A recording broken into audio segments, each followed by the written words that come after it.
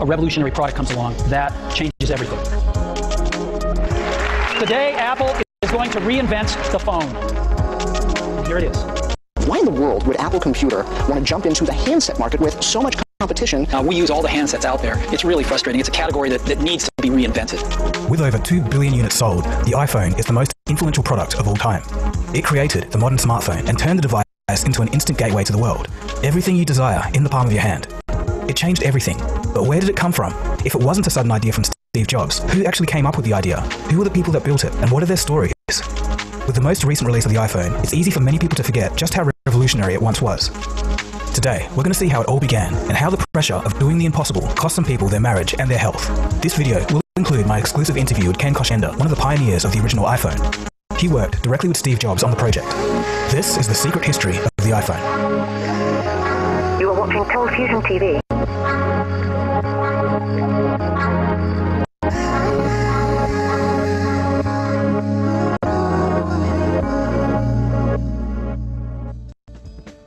To begin our story, we have to go back to the early 2000s. At this time, human-computer interaction was a mess before smart devices.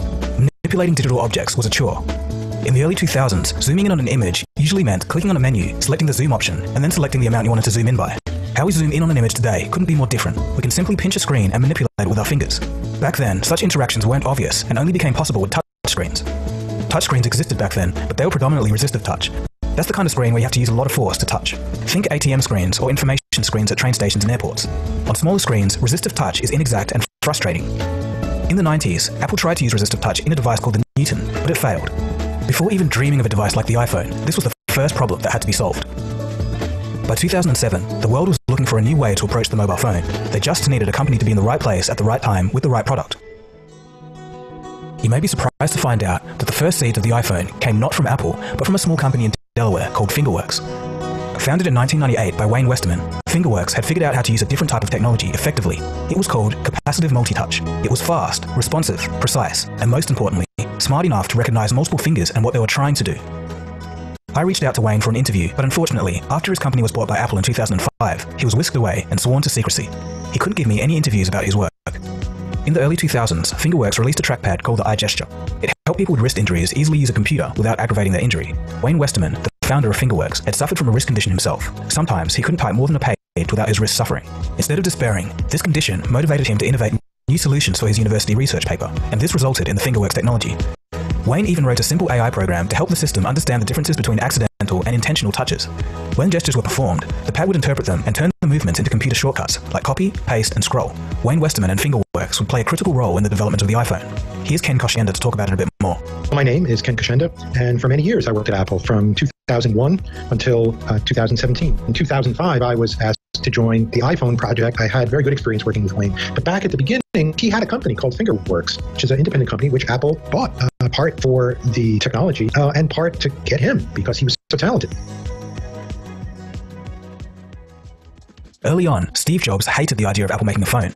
He was concerned about a lack of focus in the company, a precise issue that he'd solved on his return to Apple in 1997. Steve Jobs believed that a phone would only serve a niche geek market. Cell phones at the time were not the easiest to use, so you can understand why it wouldn't have seemed right for a trendy company like Apple to get into this market. As we all know, this sentiment would later change. Meanwhile, within Apple, a group of engineers and software designers would meet weekly on what used to be a user testing room. They were all from different departments, but united by curiosity and imagination. They realized that the web and digital revolution was bringing richer and ever more complex media to computers. They realized that clicking and typing may not be the best way to navigate this new future. What if there was a more fluid way to interact with content? With this idea, they would start an informal human-computer interaction group within Apple. Their goal was to improve our interactions with technology. One day in 2002, an Apple employee by the name of Tina Huang brought a Fingerworks device to work due to a wrist injury. It was a black, rectangular pad that allowed the seamless execution of complicated computer tasks by just the use of her fingers. The Fingerworks touchpad was seen by some curious Apple human interaction employees in their user testing room. Because they were already thinking of new ways to interact with technology, to them, multi-touch interaction was an interesting prospect. Inspired, they whipped up a demo to show Apple's marketing department. Using the multi-touch gesture pad and a projector, they displayed an interactive image of macOS. The idea was that you could use finger-based gestures on the pad to manipulate elements of the desktop software. The demo was met with minimal enthusiasm from the marketing team. They just didn't see a need for it, and how could they? There was no product that would really need it. Unfazed, the interaction group continued to have weekly meetings to discuss the possibilities. Johnny Ive, who was one of the weekly members of the informal group, had also shown Steve Jobs the concept. Initially, Jobs rejected it. He remarked that it would only be good for, quote, reading something on the toilet, end quote. Johnny Ive, being of a sensitive nature, took the comment personally and was hurt by it. After some further thought, however, Jobs warmed up to the idea, and the project would be greenlit, but it became riddled with problems and was ultimately shut down. In July of 2004, Steve Jobs had a surgery to remove a tumor in his pancreas. The realization that he might have a limited time on this planet helped accelerate the timetable of what needed to be done at Apple. About a year ago, I was diagnosed with cancer. I had a scan at 7:30 in the morning, and it clearly showed a tumor on my pancreas. I didn't even know what a pancreas was. The doctors told me this was almost certainly a type of cancer that is incurable, and that I should expect to live no longer than 3 to 6 months. I've looked in the mirror every morning and asked myself, if today were the last day of my life, would I want to do what I am about to do today? And whenever the answer has been no for too many days in a row, I know I need to change something. Your work is going to fill a large part of your life, and the only way to be truly satisfied is to do what you believe is great work. And the only way to do great work is to love what you do. If you haven't found it yet, keep looking, and don't settle. As with all matters of the heart, you'll know when you find it. Around this time, Tony Fadell, who led the successful iPod division, suggested to Jobs that it would be a good idea to put Wi-Fi in an iPod. While Jobs thought about it, Tony and his small team would get to work on a new iPod, a PDA hybrid prototype. The result was a disaster. Imagine an iPod with modified software allowing users to navigate the web with a click wheel. Jobs hated it. He understood that it worked, but thought it was a rubbish experience. Jobs told Tony to try another way.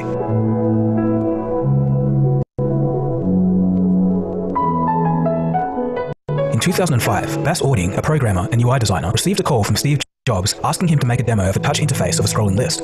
Steve now wanted to do a touchscreen phone. Demos were the way that Apple as a company worked through creative concepts and ideas to see what could be the next product. And then we would make demos and something you could try out right away. And, the thing is, these first demos and prototypes are never any good. You think that there is going to be some genius aha moment, but it never works like that. Well, hopefully, there's some little kernel in there. There's some aspect of it that's stronger than other aspects of it. And so you go and look for those strong parts. The natural world uses natural selection, generation after generation, improving and improving. In technology, we have creative selection, taking our ideas and building up a product from these humble beginnings. It's a long, iterative, evolutionary process.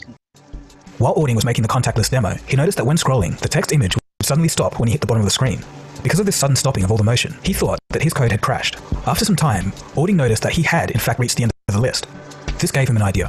Why not have the image bounce so that there's some visual feedback that lets you feel like you've reached the end of the list, and not like it suddenly crashed? This was the genesis of the rubber banding effect on the iPhone. When Steve saw Ording's rubber banding effect for the first time, he realized that a phone could indeed have a touch interface. While work on the scrolling list demo was happening, other touchscreen projects were secretly going on at Apple as well. As cool as these demos were, they were no more than a bunch of disjointed concepts. Some pinching and zooming here, a few widgets there, some notes and a calculator, but nothing with a unified structure. Steve wasn't impressed with the disjointed array of demos. Didn't seem like there was a product to sell. In early 2005, Jobs gave the team 2 weeks to create something great, and it had to be great, or else.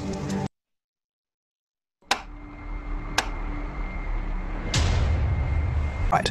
They focused on the vision of a phone and its function. How do you make a phone call on a touchscreen? How do you get from a calendar to web browsing? What's the logical flow of getting from one application to another? Amazingly, by the end of the 2-week period, they had something to show Jobs. The first time Steve Jobs saw the prototype, he didn't jump for joy or exclaim anything. He was silent. Sitting back, he said, "Show it to me again." He was, in fact, blown away.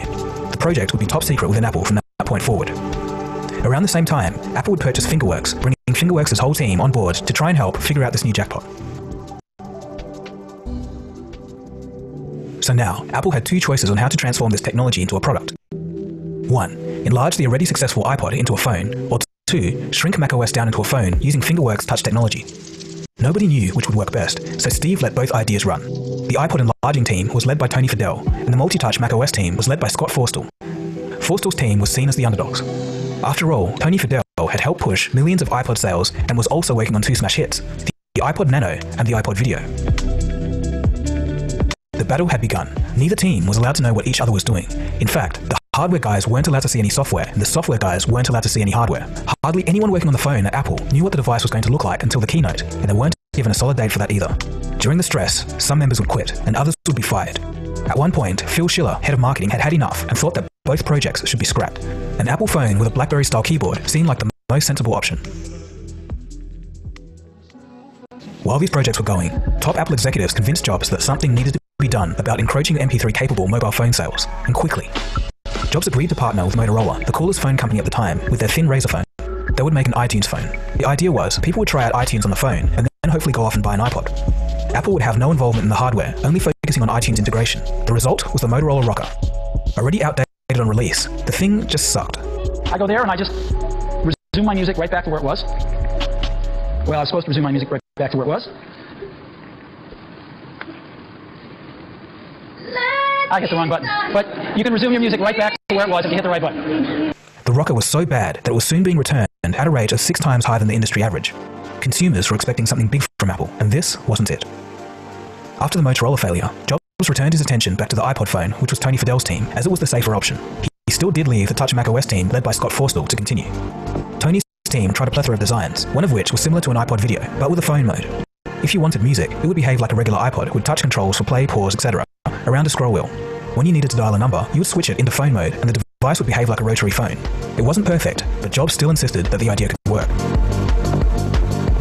Nobody within Apple really knew what this new device was. The iPod team saw it as another portable accessory like the iPod, so software wasn't important. The Touch macOS team, on the other hand, saw it as a fully fledged, multi-touch computer that fit in your hand. Tony Fadell and his team were certain that this new phone should run a beefed-up version of iPod software, while Scott Forstall and his team thought a shrunken-down version of macOS would be better. They theorized that mobile chip technology had become powerful enough to run a version of macOS. It was juddery at first, but soon they managed to get scrolling to work smoothly on a compact version of macOS. And from this point, it was decided that this would be the way to go. The shrunken-down version of macOS would become known as iOS, and soon, Tony Fadell's iPod phone idea would be abandoned, and all efforts would be focused on iOS. As the software began to take place, details had to be ironed out. How do you unlock this thing without doing it by accident in your pocket? There's actually an interesting story to how this was solved. One day, Freddie Anzers, a user interface designer within Apple, found the solution in the most unlikely of places: a toilet. One day, Freddie was on a US domestic flight and felt the need to relieve himself. He got up from his seat and went to the toilet. As Freddie locked the cubicle door, he happened to observe the locking mechanism. It was so simple. You just slide it to unlock, and that's it. This concept lit a light bulb, and the result was the famous original slide to unlock feature. To test out this concept, an iPhone engineer later gave a prototype to his 3-year-old daughter. Without hesitation, she took her finger, slid and unlocked the phone. If a 3-year-old could figure it out, anyone could. Meanwhile, Johnny Ive was beginning to imagine what the hardware of this phone could look like. Although later designs would stray, the first sketch from Johnny Ive was close to the final product. He was imagining an infinity pool. Quote, "This pond where the display would magically appear. The rest of the device had to get out of the way." End quote. Interestingly, Johnny Ive didn't want a headphone jack in the original iPhone. As the project dragged on, tempers rose within the company due to secrecy, competition, and the time pressure of the project. And it was no wonder. Everything the teams were making was new. Touchscreen technology was in its infancy. The Apple engineers had to figure out how to make a transparent version of multi-touch mass-producible. Untested custom chips had to be developed, cell reception had to be worked out, material designs needed to be perfected. Basically, these teams, which had never made a phone before, were now trying to make the most ambitious device ever imagined. Imagine how it must have been for the developers too. If any app they were working on crashed, it could have been because of virtually a million things, from their coding to any one of the numerous experimental hardware components. In 2006, the team at Apple still didn't have a CPU, basically the brain of the device, and they were supposed to ship in a year. They decided to contract Samsung, who they'd partnered with previously for chips within the iPod. They asked Samsung if they had any powerful CPUs within certain specifications, and they did, but the only thing Samsung had was from a cable box. Without telling Samsung about the iPhone, Apple said they would need modifications to this chip in just 6 months. This is much less than half the usual development time for a new chip, and this would later cause problems. By early 2006, the iOS software was making great progress, but the keyboard still sucked. It was just too small to type on, and it failed in all of the demos. Without a good keyboard, the whole phone wouldn't have worked. Realizing that the entire project was in jeopardy, Scott Forstall paused all development of applications on iOS and made everyone focus on the keyboard issue. Everyone on the team built keyboards for 3 straight weeks. When it came time to test the results of their work, they all still were no good, and there was only one engineer left to demonstrate his keyboard. It was Ken Koscienda. Nervously, he set it up for Scott to type on. Surprisingly, it worked, and it was accurate. The breakthrough was made by using primitive AI to figure out what was actually being typed, essentially predictive text. For example, if you were to type the letter T, there was a high chance you're going to type the letter H next. So the keyboard would make the contact region for H larger without changing the appearance of the buttons to the naked eye. Ken also had the foresight to use a dictionary to power suggestions and autocorrect. It was clear to me after the first couple of demos that since the screen was so small and since there was no tactile feedback on the touchscreen, that there was going to need to be some new element. Now, my first ideas were different shaped keys, different ways of highlighting the keys so that you would just move your fingers, but that was a failed idea. That didn't work. And so it was the dictionary and software assistance, the notion that some code running in the background, looking at your touches on the screen and trying to figure out, well, what did you mean? And so combining that notion with the notion of a dictionary and a lot of work, a lot of experimentation helped produce that first result of autocorrection for the first iPhone. Without Ken's ideas in that high-pressure moment, it's possible that the iPhone wouldn't have made it off the ground. As it was all coming down to the wire for Apple, disaster struck. Just 3 months before the launch, the custom CPU chips from Samsung still had bugs that caused the phones to crash. With such little time left on the clock, it was looking like a catastrophe was in the making. As stress built, engineers started working 7 days a week, and some slept in their offices. Tempers flared, and employees shouted at each other. One employee slammed a door so hard out of frustration that the door handle broke, and she got trapped in her office and had to be broken out with a baseball bat. It seemed like the iPhone, which held so much promise, would be Apple's greatest disaster. Other aspects of the iPhone were still being slapped on very late in the product development cycle. One of its killer apps, Google Maps, was only added as an afterthought. On the hardware side, the original iPhone screen was supposed to be plastic like the iPods, but the decision to use glass was made 1 month after the launch. When the day of the keynote came on January 9th, 2007, none of the teams at Apple knew exactly what the final iPhone product would look like, even though they had worked on the project for years. When Steve Jobs took to the stage, some things were still incomplete. The iPhone's buggy CPU issue hadn't been properly solved yet, only patched up for the demo. This meant that the phone could crash at any time during the presentation. The Apple team held their breath, sweating, as they sat and watched Steve Jobs excitedly proclaim, and were calling it iPhone. There was mostly a positive reaction from the crowd, but also some uncertain laughter, as some thought that Jobs was joking about the name. Yet, the demo was going well. The crowd was loving the smooth scrolling and technological magic they were witnessing. There we go, right there. And to unlock the phone, I just take my finger and slide it across. All right, you want to see that again? Go to sleep. We wanted something you couldn't do by accident in your pocket, and just slide it across. Boom. Well, how do I scroll through my list of artists? How do I do this? I just take my finger and I scroll. Isn't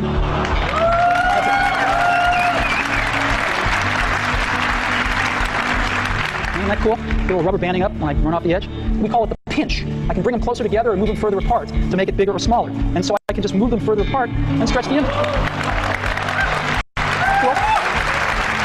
And move it around. As Tony Fadell, leader of the iPod phone team, looked on, Steve Jobs did something pretty cruel. When showcasing to the crowd how to delete contact, he gleefully slid Fadell's name off the iPhone contacts list. Tony's changed his number. I got to update this anyway, so I'm going to get rid of that. And I can just remove Tony. Boom. There we go. It's that simple to edit these things. He was basically saying to Tony, "You're fired."